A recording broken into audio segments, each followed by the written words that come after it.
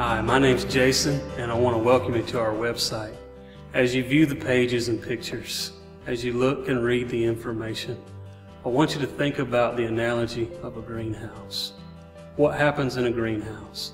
A greenhouse is an environment built so that things can grow on the inside that can't make it on the outside.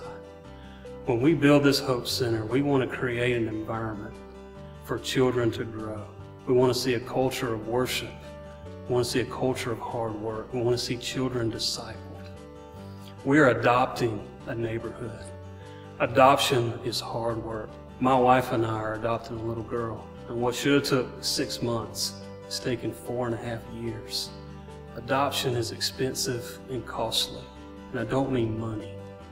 It costs emotion, it costs buy-in, it costs a lot of things. But I can tell you, it's worth it.